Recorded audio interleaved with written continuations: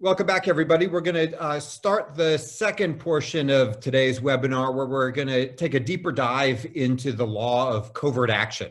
I'm going to ask Bobby to start by talking about what this is. What do we mean by covert action? It has a very specific legal definition, but I think the most important feature of it is the idea that the hand of the US government is supposed to be hidden or even deniable.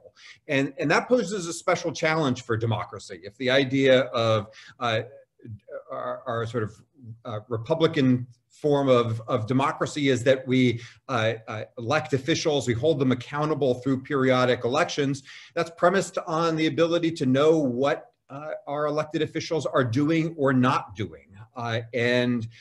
Covert action is all about denying what the US government is actually doing or hiding what the US government is doing. So there's a special challenge for democracy there. This is important not just sort of normatively because we believe in checks on power, but also because we want to ensure effectiveness. We want covert action to work effectively. It's an area that is very fraught with all kinds of policy dangers and the possibility of blowback, something Bobby will no doubt talk about when he's going through the history of US covert action. But those are just some thoughts to sort of start things off. And with that, I'll turn it over to Bobby. Thanks. Without further ado, let's jump right in with the law of covert action. As Matt said, you really have to begin with the question of, wait, what exactly do we mean by covert action? But as a prelude to that, that will be the first substantive thing I talk about. Let me just emphasize our roadmap for this particular topic. So we're going to start with what we mean by covert action and how does that relate to democracy and the rule of law. Then we're going to talk about the origins and evolution of the CIA, and what we want to focus on are, first, what exactly was the original basis for it to be even engaging in covert action? Like, what's the democratic legitimacy of the United States during the early Cold War of having gone down this pathway to begin with? Then we'll note a moment where the tensions between the country's sort of collective desire to have some such activities taking place, but then the revulsion in some quarters at realizing what some of those activities had entailed, how that became a flashpoint, and there was tremendous legislative consequence to that and other consequences. The result will be a legal architecture that has these central features: presidential findings and reporting to Congress. And then we'll close with the survey of the what we can call the thou shalt nots, anything that's been identified as substantively off limits under this general heading. So without further ado, what are we talking about when we talk about covert action? Covert action is not like collection. It's distinct from collection of information and intelligence, what we think of as espionage, because it is about impacting events. The formal definition in the US statutory system is that this is a label we put on any activity, whether conducted by the CIA or not, any US government activity that is designed to affect events overseas. Now, the statutory definition talks about political, economic, and military circumstances, but it's really meant to be sort of a sweeping, not exclusive definition, but an inclusive one. You're trying to influence overseas events, and what makes it covert is that the sponsoring role of the United States government is not meant to be apparent or acknowledged. So the event itself might be detected, but the United States will not acknowledge that it was the author or arranged for that event to occur or made that thing happen. That's to be contrasted, for example, with a term that's often used really loosely, the more commonly used military term, clandestine activity. Clandestine, properly understood, as a connotation of the activity itself not being detected, though the US sponsoring role might be acknowledged, might not be, it depends. Covert means that we're denying that it was us that did it, if it was detected at all. Now, covert action, having that function performed in a rule of law society and in a democracy, seems like naturally raises some tensions there. It's worth kind of drilling down on that a bit right at the outset. How exactly might covert action be thought to clash with rule of law values in particular? Not democracy values, but rule of law values. And it's interesting because it's not obvious. There is a clash if by rule of law you're referring only to American law, U.S. domestic law, as we'll talk about later on, as we mentioned in the earlier segment about the foundations of the intelligence community's legal framework. U.S. intelligence activities all must comply with the Constitution and the laws of the United States. So from that perspective, there's no clash on the rule of law dimension, but that perspective shifts if you take a more cosmopolitan perspective and you start asking about the larger sovereignty-based concept of the rule of law, where every state should be entitled to have control over what goes on within its own borders, have the last word in the law. And if we have a function, the essence of which is to go abroad and try to cause things to happen overseas in ways that would, in almost every instance, would necessarily violate the local law of that other country, then in that sense, there's a rule of law tension. That's endemic and unavoidable in the context of covert action. And by the way, the same thing is true about run-of-the-mill espionage. Run-of-the-mill espionage is going to violate the law of the other country where the espionage is occurring. That's what makes it espionage. To a certain extent, that's why the covert action tool exists. The greater tension, I would argue, is with a separate set of values, and that's democracy values, the role of self-governance.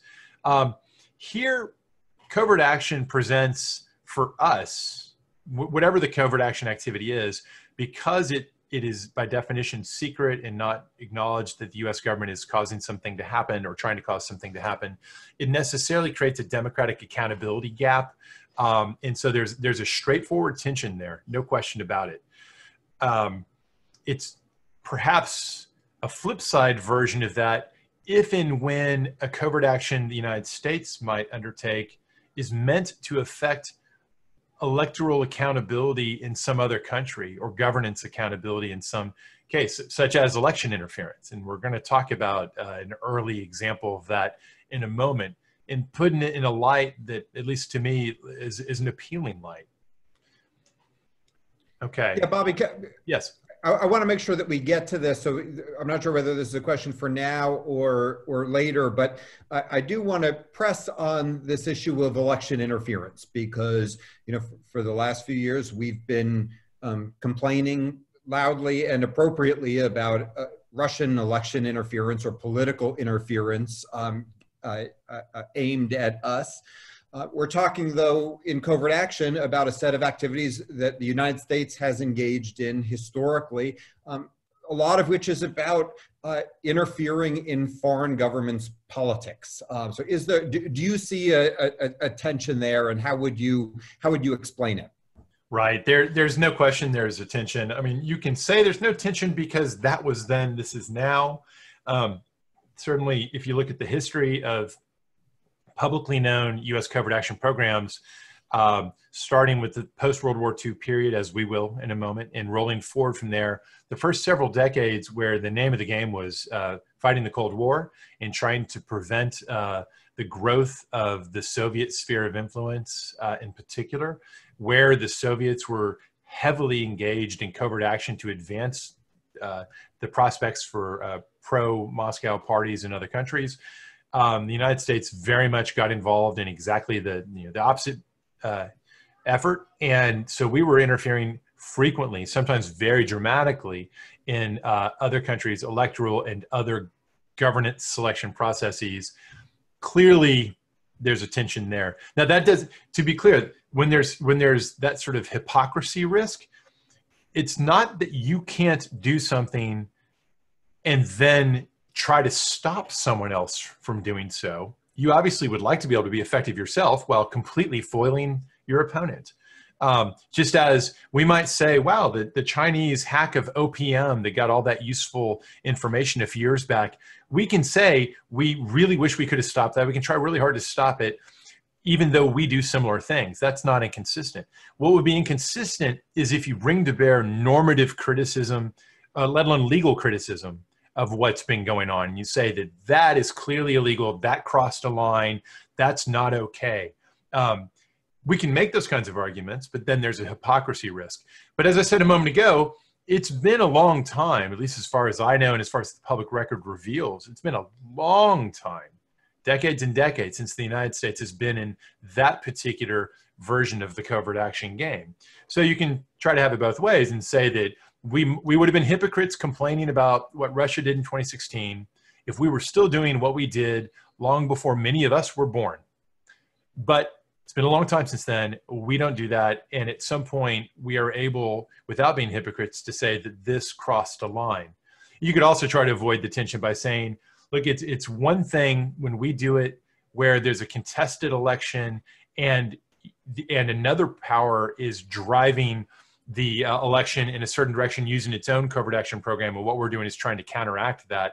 That's different from a circumstance where a country has no particular interference going on and someone else tries to intervene in the first instance. You can try to play that game as well. I'm not sure how well that argument will hold up. But I think we'll probably come back to this example a fair amount. I think the key takeaway is the fact that we might not be able to criticize something normatively doesn't mean we have to then say, all right, you're free to do that to us. Far from it. Okay, I think we've set on the table the overarching tension that covert action activity represents, and therefore we can begin to see the outlines of where, when designing the legal architecture, what the values are we're trying to balance. We want to have this capacity to further national interest, but we want to guard against the rule of law values at home and especially the democratic accountability problems at home. And so that's what we'll be looking for. Let's talk now about the central agency, you might say. Sorry, I'm a dad, I do dad jokes. The central agency tasked with carrying out covert action in our system, the CIA. Historically, there was no CIA. It was an open field. It's not that there was nothing occurring for the first century and a half of the United States' existence. It's not that there was nothing occurring that could be described as covert action. Presidents had their secret funds. They could and did secretly expend unaccounted for monies for agents to carry out particular missions of interest, often in the nature of basically covert diplomatic efforts, but sometimes probably involving some propagandizing here and there overseas. So there was this sort of activity that happened at a low level of intensity, episodically, and without institutionalization. When does it begin to change and take on institutional trappings? Well, in the run-up to World War II, or I should say the American role in World War II, a first and early step down this path was when Roosevelt, FDR, created the Coordinator of Information position, which was initially very narrow. It was basically an analysis coordination mechanism. You had the State Department with its diplomatic means, and the War Department and the Navy departments with their intelligence collection capabilities, all providing separate streams of information and other odds and ends besides.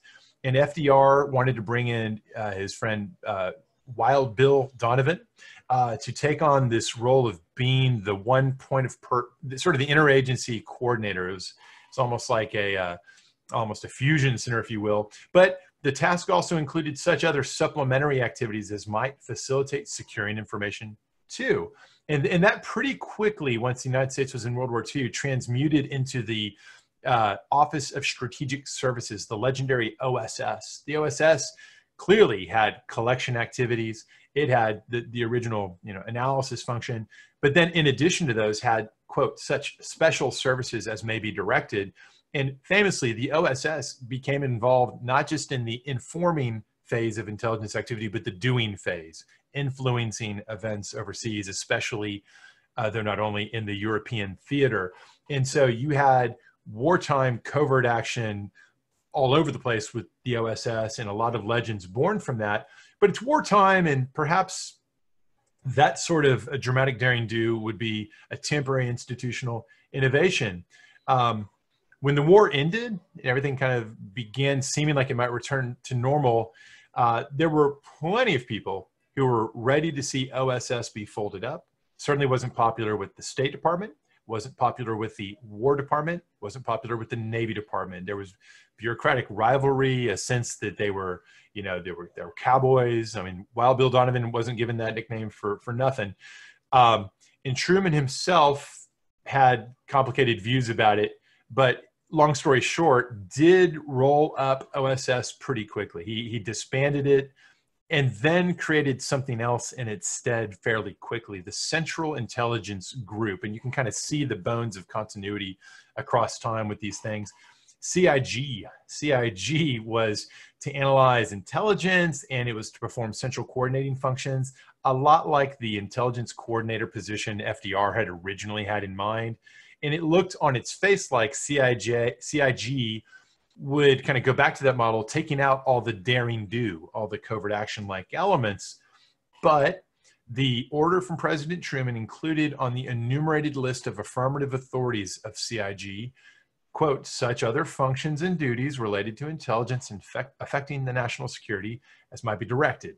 And so you see that language just keeps getting carried forward in time. And what's happening, of course, is that in the course of massaging the development of these institutions, all done not by statute, by the way, but by executive branch directive, the president, both FDR and Truman, are trying to keep the door open for possibilities, tasks that they may ultimately decide to charge that institution with carrying out.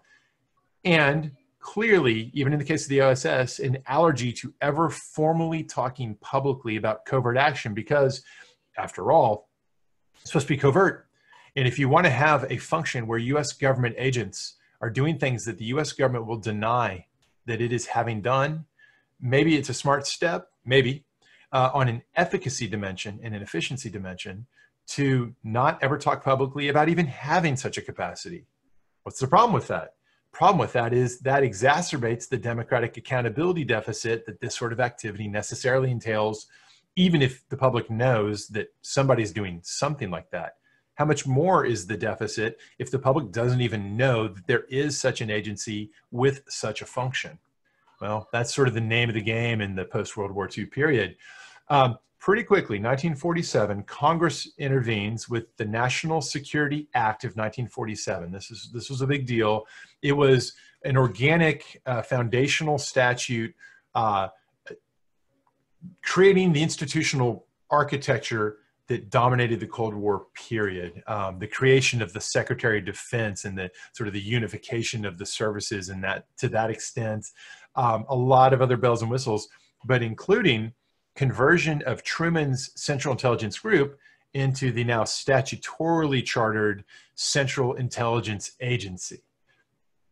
And so there it is, 1947, the birth of the CIA. There is a subsequent statute, the CIA Act, that spells out a lot for the CIA, but it's the National Security Act that gives rise to it. So the question therefore becomes, what was it meant to do when they made this thing? What was it supposed to go out and do?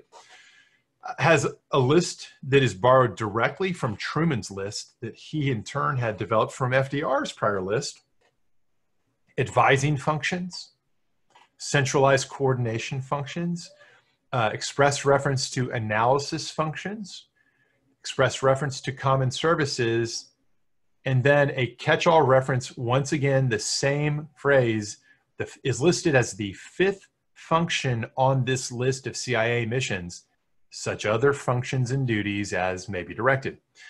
This is going to become known, because of that enumeration, as the fifth function. And for a long time, the fifth function was a euphemism for covert action.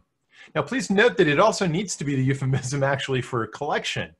CIA is our nation's premier general purpose human collection agency. It is a general purpose collection agency. Collection is a central function of what the CIA does, probably more so even than covert action, though it does both.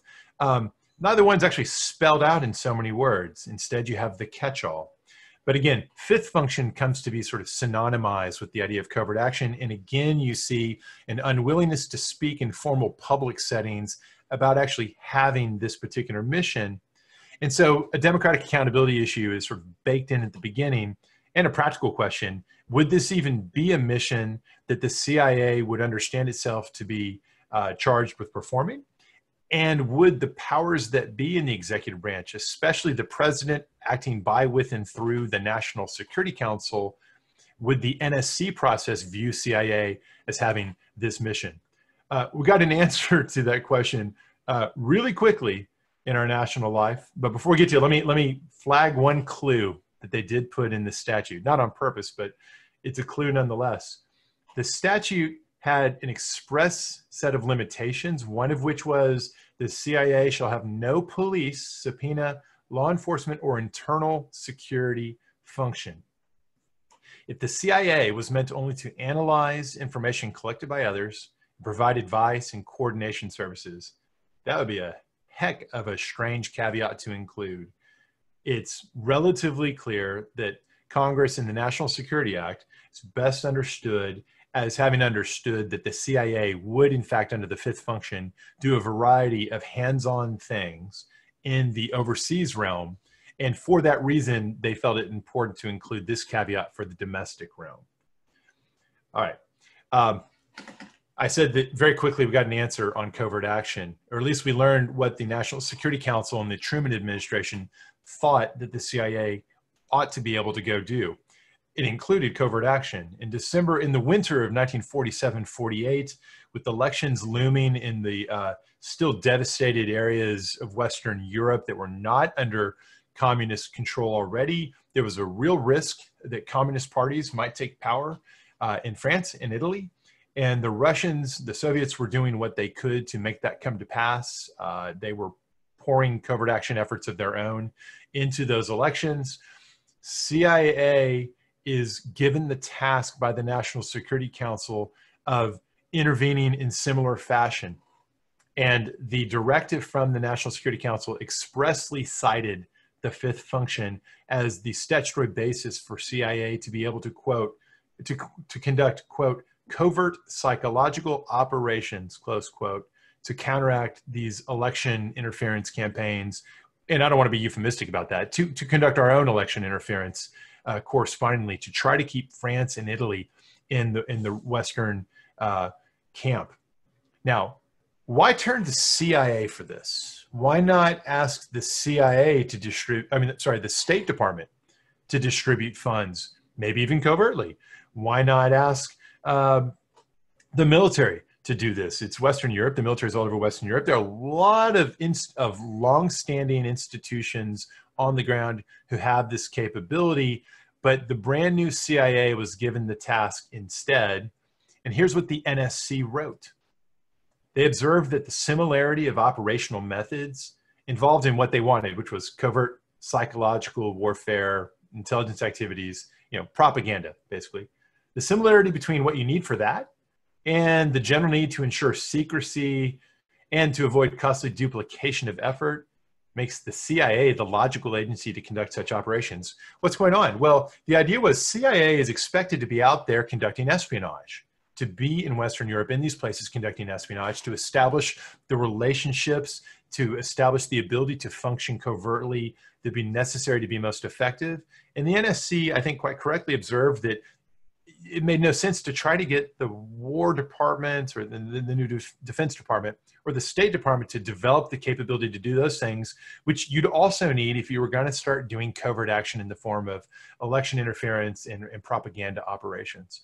So both because they felt that the National Security Act authorized it, and that as a matter of policy, the CIA was the right entity to do it, the White House, in effect, charged the CIA with getting involved in those elections. And actually don't know if this particular poster is a propaganda poster from that time. It's an anti-communist Italian election poster. Maybe that's one of the fruits of the effort. Either way, it turns out that the pro-Western parties prevailed both in Italy and France, and history pivoted in a way that could have been far, far worse for U.S. interest had it gone the other way. The next year, the Cold War is accelerating and taking shape, and the National Security Council gives a much broader and more ambitious directive to the fledgling CIA involving covert action. And don't worry, I'm not going to inflict death by PowerPoint and read this slide. I leave it there. You can kind of get the sense of it just by scanning across it, and you'll see not just the word propaganda, but you'll see economic warfare, sabotage, demolition, subversion, assistance to underground resistance movements, guerrillas. The public wasn't seeing this, but the Cold War was off to a hot start, and the CIA was tasked with performing covertly a frontline role in it. And that's from 1948, so right at the creation. Now, all sorts of activities follow from this. And by highlighting some of the ones that have been more controversial over time, or that were uglier, or that failed in various ways, short and long term, I don't mean to suggest, as often happens, like, well, this is what it was all about. This recitation sort of skips over all the bread and butter activity that was so central in the multi-decade struggle with the Soviets. Still, we got to highlight some of the most strategically significant things that happened, such as the 1953 Operation Ajax intervention in Iran, which toppled Mossadegh and ensured the Shah's power for a generation or so to come, which of course eventually sets the table for the countervailing 1979 revolution in Iran. We're going to come back to that in a minute. Bay of Pigs, another famous example. This one did not go well in the short term.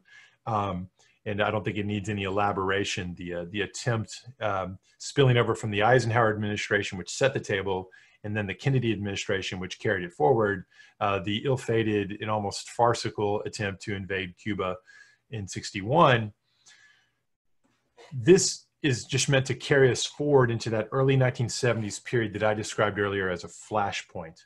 So what's going on that makes it a flashpoint? We get from 1948 into the early 70s with decades of covert action taking place, and the full spectrum of it, from highly kinetic warlike activity in the area of the Vietnam theater, and to rather kinetic things going on elsewhere with the Soviets around the world, and also more run-of-the-mill things.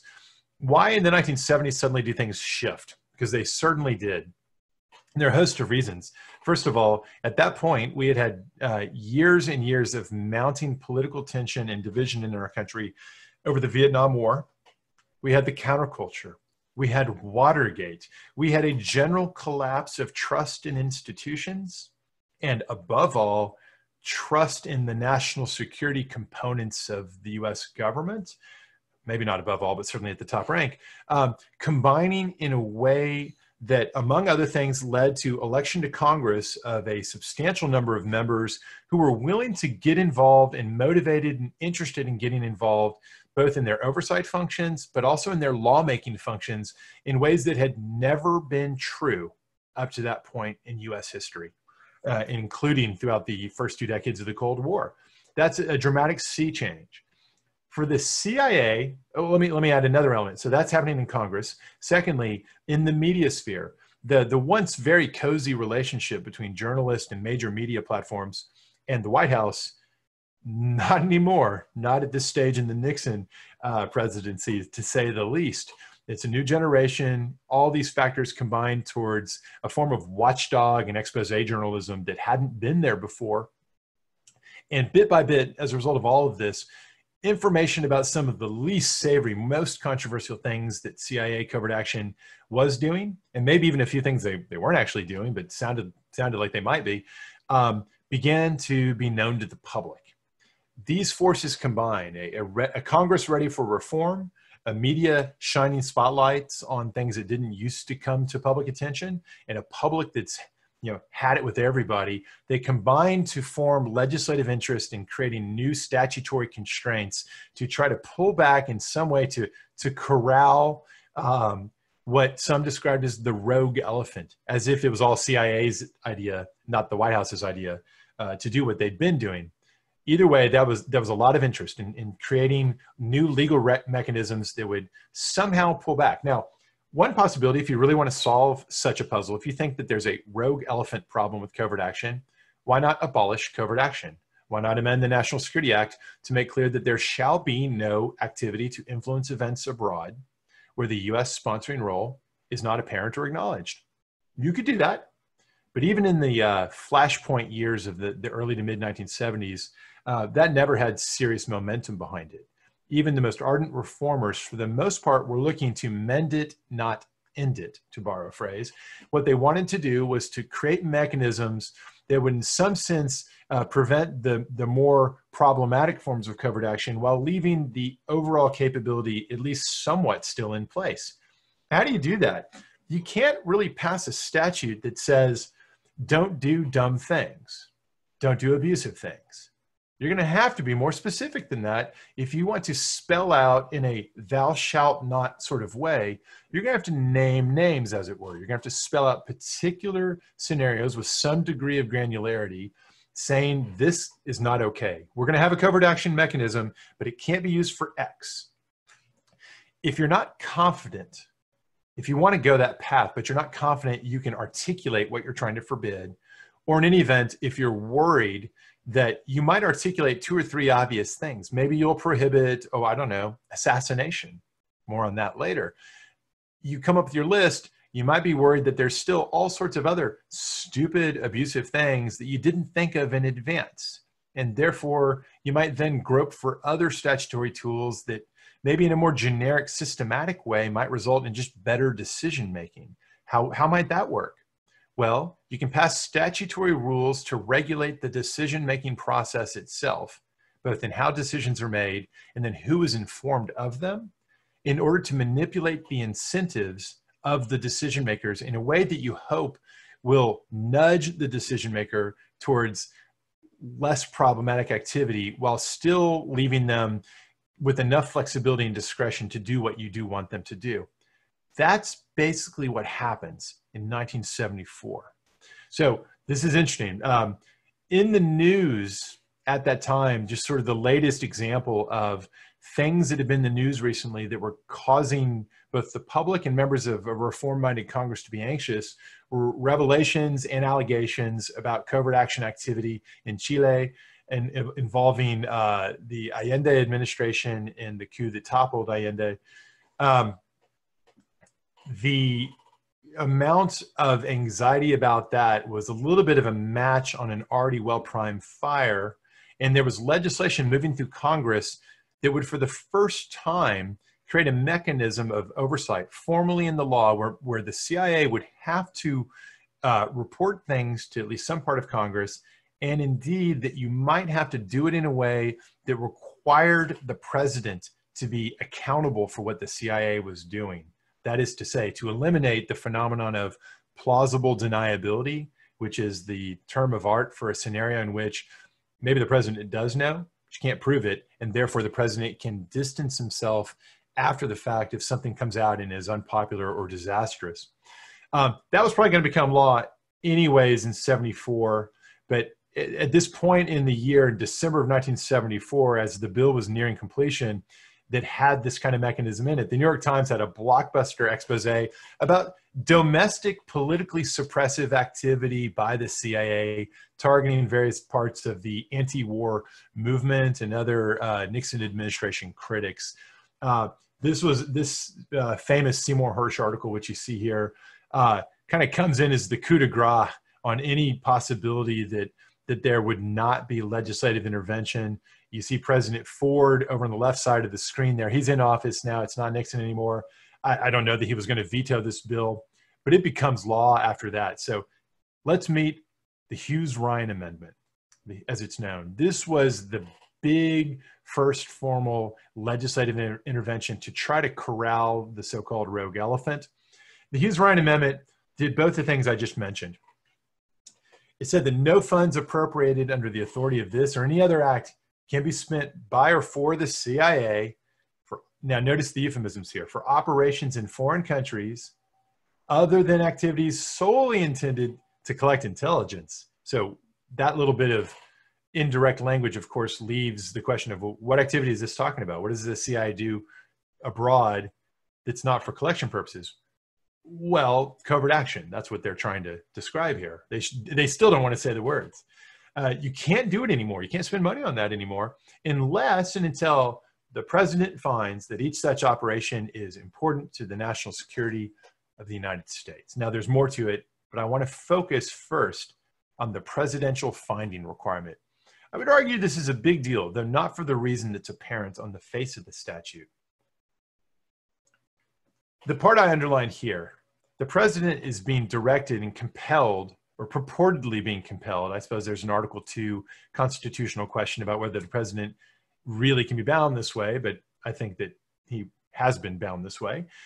What's he been bound to do? He has to make a finding that the operation is important to the national security of the United States. I would submit to you that's pretty easy to make fun of as a test that's not doing any real work, that it's almost inconceivable that there could be a situation where a president wants to authorize a covert action program, yet couldn't bring himself or herself to issue such a finding that standard has been met. Important to the United States national security is just not a very demanding standard. But that's not what really matters. What really matters is the requirement that the president sign on to it at all. It could be a finding that this activity won't bankrupt the United States. It could be a finding that it won't change the constellations in the sky. It doesn't matter what the president's certifying, so much as the fact that the president must personally take ownership of it and therefore cannot any longer have plausible deniability.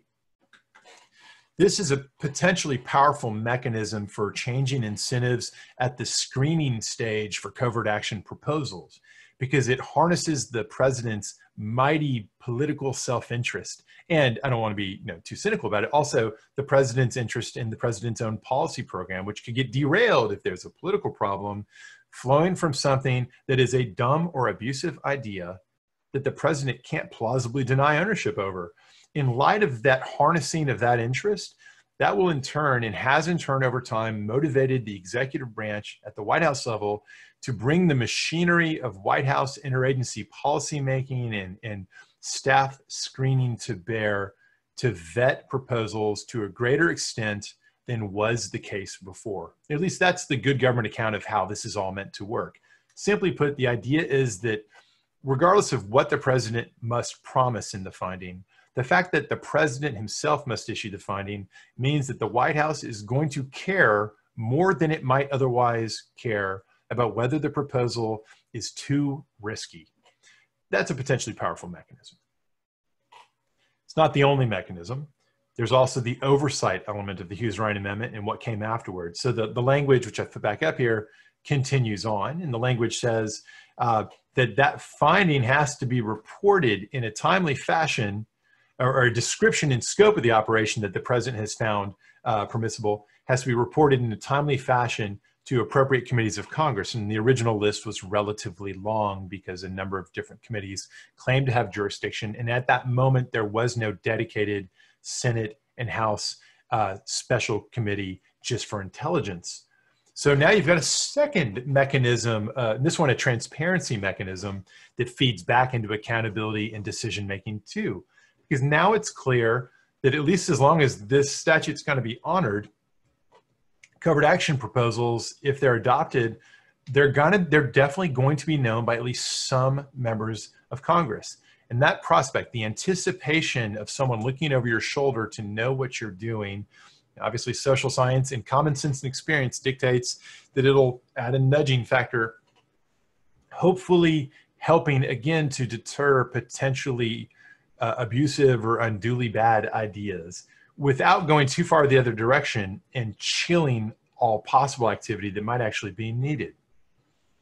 So a lot of activity in both directions in the 1970s. A lot happens between the early 1970s and the creation of this framework and 1980 and the passage of the Intelligence Oversight Act.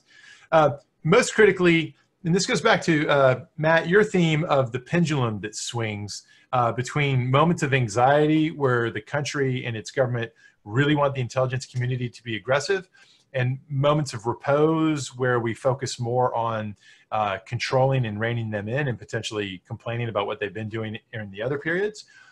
1979 it was a pivot point year in international relations history, as students of history know. The Soviet invasion of Afghanistan, the Iranian Revolution, which I mentioned earlier, the hostage crisis in Iran, all sorts of additional activities, the Grand Mosque and the incident there in Saudi Arabia. The world suddenly looked far scarier, and the pendulum was swinging really fast in 1979, back in the, hey, America's living in a dangerous neighborhood, has dangerous adversaries sort of direction. The Intelligence Oversight Act of 1980 accordingly does a few tweaks that by no means guts the Hughes-Ryan Amendment, but there's some tweaking here, some tightening, and there's two things I want to highlight. First of all, this multiplicity of congressional committees that were receiving reports about covert action programs, that gets narrowed. At this point, we've got the Senate Select Committee on Intelligence and the House Permanent Select Committee on Intelligence, SISI and HPSI. They're made the only recipients of these notifications. So the rest of the committees were cut out, the other ones that were involved. And also a separate mechanism for the most sensitive covert action programs was created so that you could have even narrower disclosure. In certain special circumstances, the president could choose to narrow the disclosure to the so-called Gang of Eight. That is the ranking and minority members of both the intelligence committees plus the two leadership positions in both houses. So 8 members only if the president really feels that the risk of a leak or hostile congressional action is so significant relative to the sensitivity of the program. So in those two respects, by 1980, the pendulum swing causes reporting to be narrowed. And the way to think about this is that we went from having only the most informal and limited forms of disclosures to Congress to a relatively broadly framed statutory disclosure obligation, which had a potentially strong incentivizing effect that maybe even was a bit too chilling, at least some might have thought in the 1970s. And so then when there comes a moment in world affairs where it seems more dangerous, you get a pivot swing back in the other direction, not a sharp swing, but just a modest tightening of the oversight framework. Bobby, can I jump in there?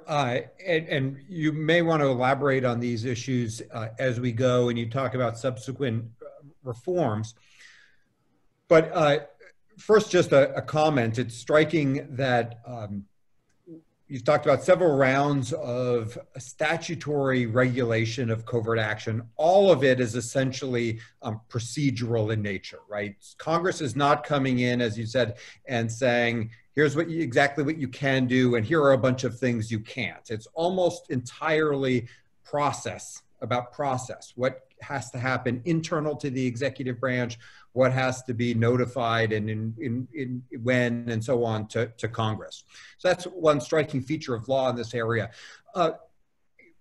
My sense is also, though, that along the way at each of these points, when there's a discussion of possible statutory reform, there's sort of two very opposite, conflicting types of criticisms of congressional action here. One is that it's too weak, that Congress isn't doing enough. It's imposing only the barest, most minimal kind of procedural requirements on the president. These procedural requirements are themselves filled with ambiguous terms and so on. Congress, if it were serious about regulating covert action, if it were serious about oversight, would need to impose much tighter requirements. That's kind of a critique from one side. Coming a completely different angle of critique is that all of this is way too constraining. That the world of covert action is one where there is special imperative for secrecy, agility, flexibility, speed on the part of the executive branch. And even these procedural requirements risk undermining the very effectiveness of covert action upon which our national security depends. So is that a fair characterization of the critiques? And how do each of those kind of play out in these negotiations? Absolutely fair. You have irresistible force and immovable object type of tension here, where starting first with the critique that Congress is feckless and that these interventions, just whatever good they may have done, this really doesn't provide the kind of constraint we need. For those who come at it from that perspective, they're reinforced by all the political science literature, like the work of Amy Ziegart, documenting how the motivations of members of Congress to act shall we say, don't really, in most cases, drive them systematically towards being aggressive in the use of the powers they might bring to bear, thanks to learning about what's going on in covert action, or related to that, if they're not learning about what they need to learn about, using their powers to force disclosures that should be happening with more detail than they are. And this has to do with what the literature shows about what the priorities of congressmen and women are, what they are willing to invest their time and their political capital in. And it has a lot to do with what you're likely to be rewarded for in terms of reelection. That said, it raises a question like, well, what can they do anyways? What's realistic for them? Maybe they don't have any powers. They've got the power to expose. They've got the power to leak, which is a highly problematic yet very real form of power. They've got the power to pursue legislation. They've got the power to make oversight painful. They've got the power to disrupt nominations, more to the point, confirmations, if you're on the Senate side. They have an array of tools they can use to bring to bear if they want to pressure when they learn of something or need to learn more about something. It's the motivation that's missing in many instances.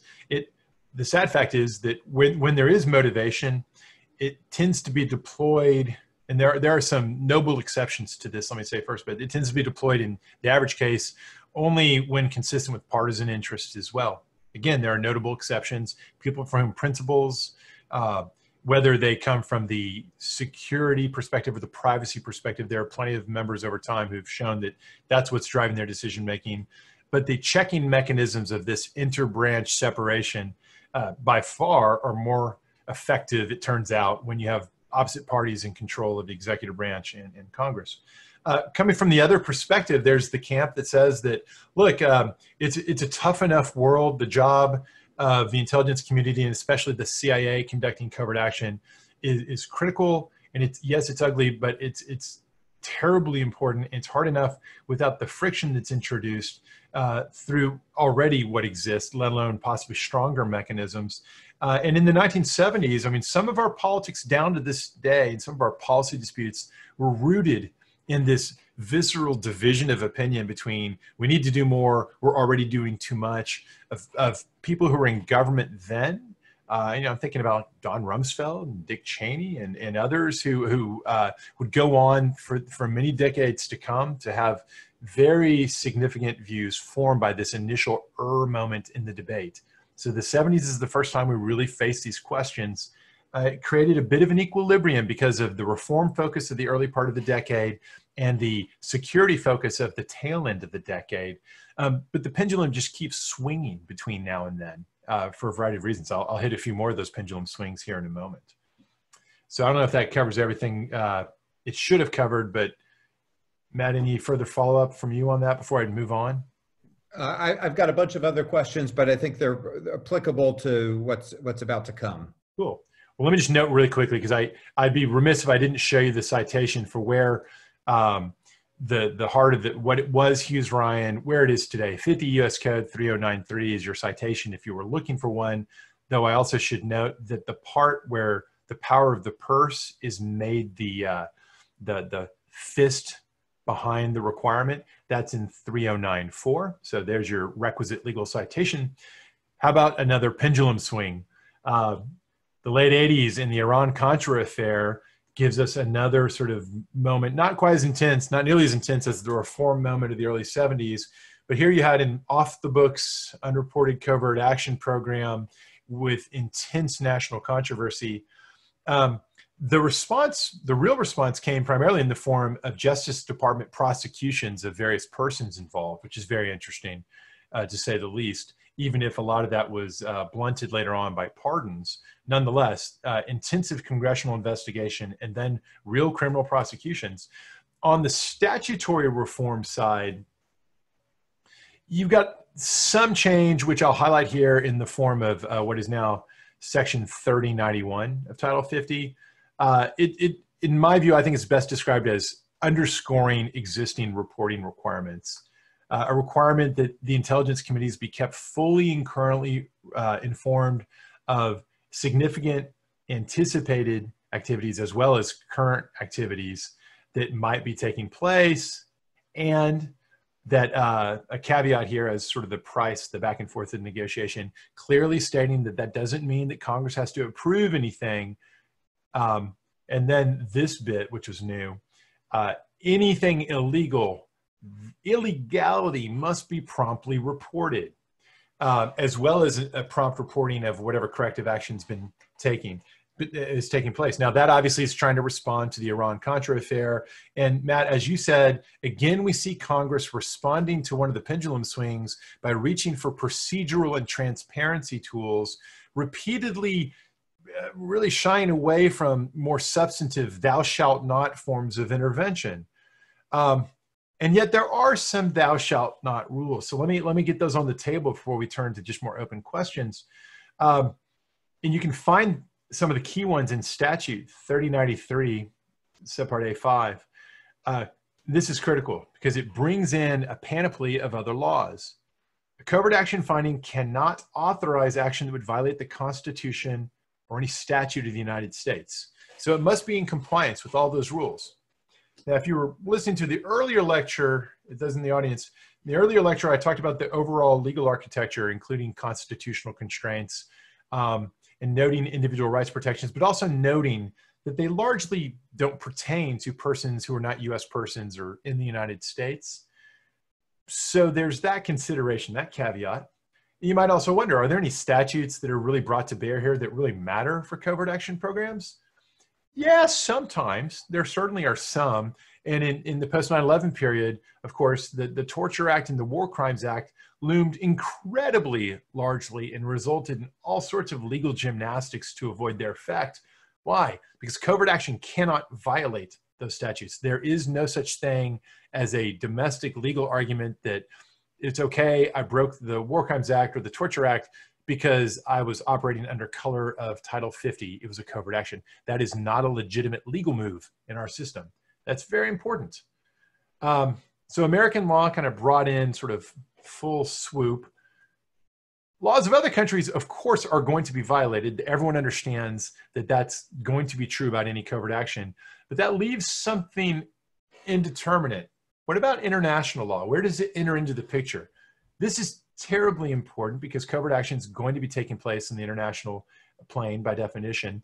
If you look at 3093A5 there and look closely, you'll notice it's a reference to the Constitution and to statutes. It doesn't say anything about treaties, let alone customary international law of the land. You might think, well, treaties are treaties under the Supremacy Clause of the US Constitution. They're part of the Constitution. Well, they're not constitutional as such. They're not constitutional provisions. They are recognized in the Constitution as having the same stature in our system as federal statutes, thus binding on the states and individuals. But this statute doesn't incorporate them. It not expressly, I guess, it implicitly, but very purposely omits the whole category from the set of things that covert action must comply with. The strong textual implication being that this is an implied green light for a covert action program to put, not to violate international law, like that's just okay, but to knowingly put the United States in violation of its international law obligations, which is a portentous and significant thing. But Matt, as you well know, there's a larger set of concepts around the authority of the president to choose to put us into violation. That doesn't mean it's not a violation. It's choosing to breach, as it were, rather like an efficient breach theory you might see in contract law. This is controversial, no question about it. But it's critical if you want to understand descriptively how covert action actually works in the US legal system. You must appreciate that it's not just foreign law that a Title 50 covert action is understood to have a green light to potentially breach. Now, does that mean we don't care about international law? Let me give you this rare glimpse we got during the confirmation hearing of Carolyn Krass to be CIA's general counsel some years ago, where there were questions exactly about this. And she was very forthright in describing how the CIA approaches this. And former general counsel Steve Preston has also talked about this. And so we've got a few glimpses behind the curtain that are instructive. And the question had been presented, are covert actions bound by the UN Charter, the Geneva Conventions, that sort of thing. And Kress said, generally, the United States, quote, respects international law and complies with it to the extent possible. That's not the same thing as saying we're bound by it and have to comply. She went on to say, the General Counsel at CIA, when reviewing a proposed covert action proposal, is going to work with lawyers from around the interagency to ensure that we do not violate U.S. domestic law. And then note the verbiage change, and to identify potential violations of international law. The idea is not to ensure there's no violation of international law. It's to ensure that this is done consciously and deliberately, not mistakenly, because it does really matter for the United States to violate international law and thus be in breach on the international plane of our duties. She also noted that some domestic laws, like the War Crimes Act, they incorporate by reference an international law provision. And in that way, international law becomes binding on even a covert action, but only in that way. So she kind of concluded, the job is to make sure the director understands the implications if it's going to breach international law. But in the end, the president may, quote, nonetheless authorize the covert action activity. Now, Bobby, I would just jump in there. You referenced it, but I believe it was in 2012 that then CIA General Counsel Steve Preston gave a speech where he talks about the way in which the CIA thinks about law. And if you pull up that speech, I believe, like I said, it was in 2012, one thing to pay attention to is how different the language is when he's speaking about domestic law versus international law. It's all across the board about importance of law, but when he's talking about domestic law, he's talking about it as binding, as a true legal constraint. When he's talking about international law, he's talking about it being something that's important, that the CIA looks to, strives to comply with, and so on, but is not binding in the same way. Exactly so. It's a critical divide. And for those who are steeped in the details of how the American legal system works in relation to international law, this may or may not be welcome, but it's understandable because we have what's called a dualist system in which there are certainly key points of intersection between international law and our domestic law, treaties most notably, but also custom has its role. But it looks really weird and in fact almost sounds nonsensical to someone raised, as it were, as a lawyer in a different legal tradition. And here I want to emphasize for those who don't know about this divide, there are many countries in the world that don't have that dualist divide I just described, but instead their entire legal culture and system is monist. It's a unified system in which international law is as much part of domestic law as the acts of their legislature. It's directly binding. It's not some separate thing that can be brushed off or pushed into the realm of mere policy consideration, the way that at least some views of the American system, and certainly this framework we just described, goes. This accounts for a lot of mutual confusion, that sort of cultural divide, especially amongst allies. Some of our closest allies, their lawyers really have a hard time, and certainly their academics have a hard time getting their minds around the idea that from within the perspective of our own system, that this is a logical sequence of legal positions to take, because you can't actually really do it that way in their system. But you can do it in our system, for better or worse. We have done it in our system, for better or worse. We used to never talk about it. You had to just sort of either know somebody who can give you the insight, or you had to infer it from the language that I parsed a moment ago, where it was implicit but not explicit. But in more recent years, as you said, Matt, we've had general counsels, both at the nomination stage and in office, describing really clearly how this is a critical policy consideration, but it's not something that binds the way that the Constitution or a statutory provision binds. So rounding things out, that statute and its sort of wholesale reference to some thou shalt not other statutes and constitutional provisions, it's not the only source of things. Earlier in the day, when we talked about the foundations of intelligence community law, We talked about Executive Order 12333, the sort of organic presidential directive mapping out which parts of the IC do which things, and including some rules of the road that are imposed by the president, even if statutes don't impose them also. And in some cases, statutes don't cover this ground. It's critical to understand that 12333, which gets that numbering from when Reagan issued it, but had existed in an earlier form under Carter and earlier than that under Ford, this is in many ways best understood as an attempt originally by the Ford administration to take some of the wind out of the sails of those reform-minded 1970s legislative efforts that did produce the finding and oversight transparency requirements. There were potentially going to be a lot of other legislative interventions too, some of which would be of the much more specific thou shalt not variety, especially after the work of Frank Church's Senate Special Committee investigating a whole array of intelligence activities that involved abuses, called for just such reform legislation. Ford, and then later Carter, and then later Reagan, and other presidents succeeding them have helped fend off that sort of more dramatic intervention by having this framework. So what's in this framework that consists of thou shalt not rules that maybe matter? I'll highlight a few. This isn't all of them, but I'll highlight the ones that kind of stand out to me as being really relevant for covert action, although there's spillover here with collection too. There's an effort to soothe concerns about intelligence activity exploiting cover in the form of participation in organizations within the United States. That is to say, people going undercover, as it were, by joining a US organization under false pretenses. Doing that without disclosure to the organization's leadership is by default a no-no, a thou shalt not, but it can be done. It's just that there have to be certain procedures followed, including procedures approved by the Attorney General. Here's the cash out there.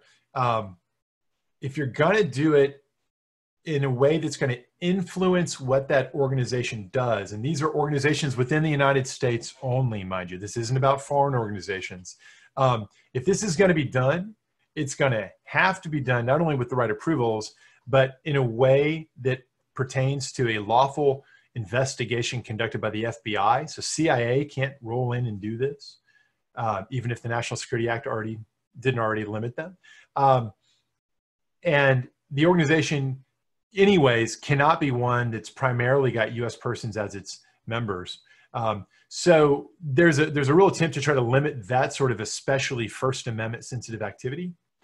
There's a reminder of some of the more terrifying abuses that occurred during the pre-1970s period involving experimentation without consent of the experimentee with medical and pharmaceutical matters. That can't be done anymore by the executive order. And similarly, the Church Committee had really dug in on the topic of CIA assassinations. There was a lot of talk about legislation to ban assassinations. The executive order issued by Ford, Carter, and Reagan onward prohibits assassination. A lot of people who know a little bit about the use of force in covert action understand there's an assassination ban. Sometimes it is misunderstood. People don't realize there's no statute that says this. It's an executive order only. But as we've tried to emphasize, that is quite real for purposes of anyone within the executive branch. The question is, what counts as assassination? It's not defined in the statute. If you go back and read carefully what the Church Committee report had to say about the set of activities they were denouncing as assassination and calling for statutory bans on, I think it's fair to assume that this executive order prohibition is meant to at least somewhat, if not entirely, reflect that conception. My read of it and my sense of how the US government over time has read it is that that's referring to circumstances in which the use of lethal force is not legally otherwise authorized because it's, for example, part of an armed conflict or a situation involving an imminent threat to American lives. And instead, the use of lethal force is one simply to advance, perhaps important, but nonetheless, simply to advance interest in foreign policy. like regime change, because we don't want a certain country to have influence in a particular place. Killing in that context is clearly assassination. That at a minimum is what this prohibits, maybe at a maximum what it prohibits. But since the executive order doesn't spill it out, we've had a lot of debate over time as a result.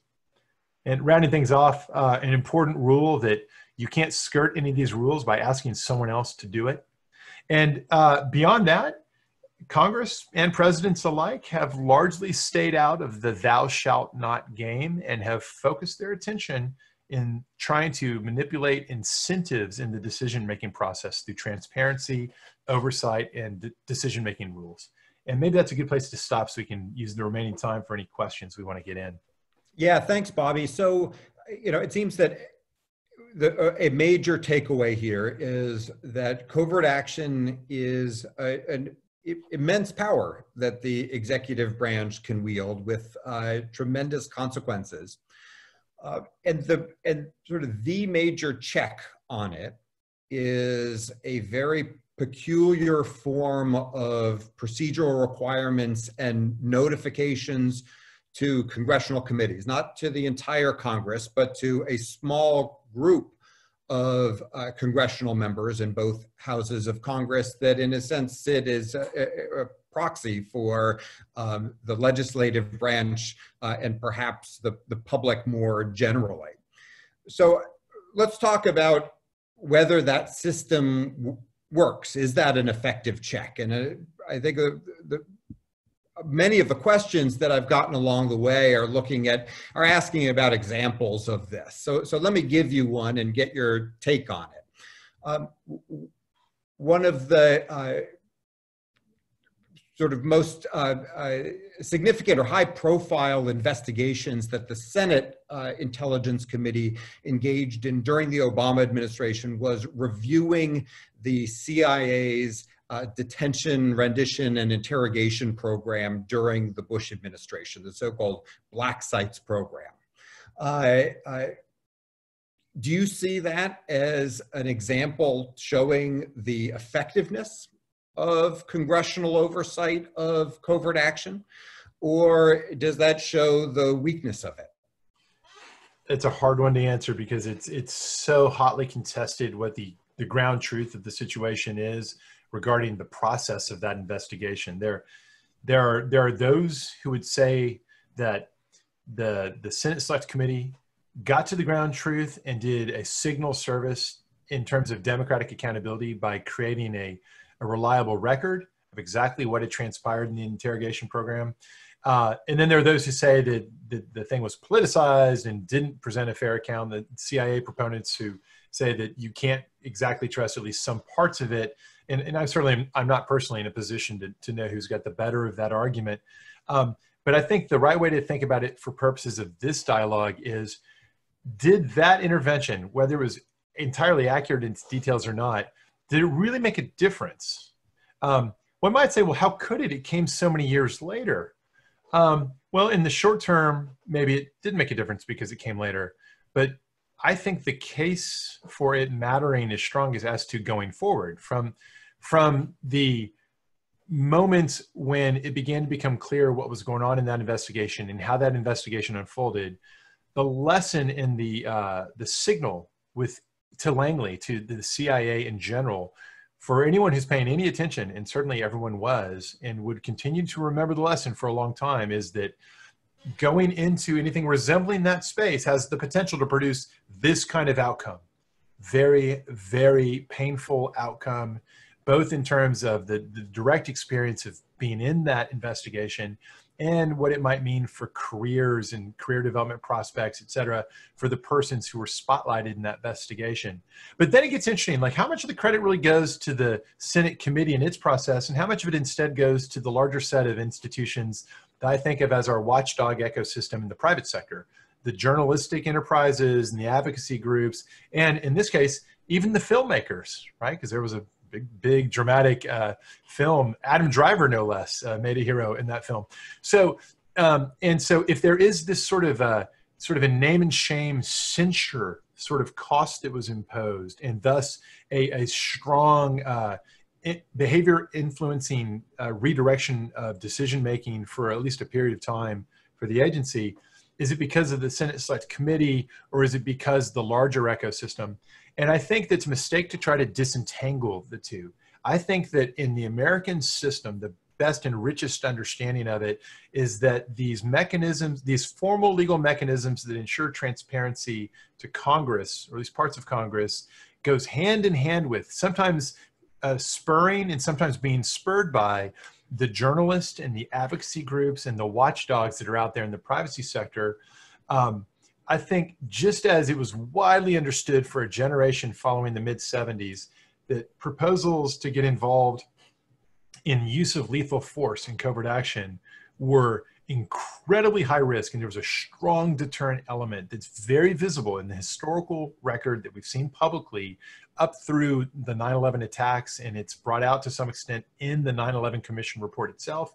There was a hangover effect from that earlier phase, and I believe that we have a similar hangover effect going on now currently as sort of a reaction to the interrogation controversies in the way that they were spotlighted. And I think if you took the congressional reporting out of it, then the advocacy group media piece of the system doesn't work nearly as well, and vice versa. That's great. I just add a few additional points to that. One is we don't know what we don't know. Right? We're talking about how effective has oversight been of a set of activities that are supposed to be invisible and even deniable. So we only, in assessing that empirically, we sitting here in our homes or in a classroom or as academics, we can only assess what we can see. That's point one. A second point is one that I just want to amplify that you made, which is the role of the press. You know, the United States has extremely potent intelligence agencies, but it also has an extremely potent press. And it's a press that has that devotes a lot of energy to trying to root out secrets. And I think it's almost inconceivable now that that any administration would contemplate covert actions without thinking about the probability that it's going to come out publicly, and needing to take account of that and figure out what their plan is for doing so. And then I would just add to that because the main institutional check, sort of formal institutional check, is not courts, it's not legislation, though there's always, as you mentioned, the possibility, the threat hanging out there that if the executive branch or the CIA oversteps, it could face some legislative restrictions on its activity. But assuming that that's very rare in this area, the main formal sort of interbranch check is the role of the intelligence committees in reviewing submissions from the executive branch and helping to vet them and deciding whether or not it's going to push back in any way. That's, I think, all a reason to be especially worried about a rise in partisan rancor in the that we're currently seeing in the intelligence committees. Because when in your previous lecture we talked about the intelligence committees as being this institutional innovation. Let's create special select committees that are going to have some expertise in intelligence matters. And we would hope operate in a more, or let's say more bipartisan, less partisan fashion in thinking about not just the possibility of abuse of intelligence authorities, but are they being used effectively in the national interest? And right now, seems to be a point at which the intelligence committees are working especially poorly across the aisle and doing a lot more. And this is, I think, on both sides of the partisan divide, doing a lot more public speaking than we're accustomed to seeing from congressional intelligence committees. Boy, that's right. And it's a really unfortunate thing, in my opinion, because if we think about what happened in the 70s, it was sort of this flashpoint that tried to come to a sustainable new equilibrium to get that balance between needing to, in a dangerous world, needing to have some of these activities possible but learning from our history that if it's too much in the shadows, not enough accountability, then we're going to do some amount of too abusive, too stupid things. We got to try to get that better balance. I don't think anyone would say that the way you get that better balance is to have a highly partisan political football sort of mechanism, try to step in as in loco parentis for the public. The whole idea was, let's see if we can build within Congress an environment in which the partisanship could at least be mostly left at the door, and they can kind of quietly operate in a good government collaborative spirit and focus on providing just the right amount of accountability. Again, it's had its ups and downs, but we're really at a low point in recent years because the activities of the intelligence community have been made into political footballs.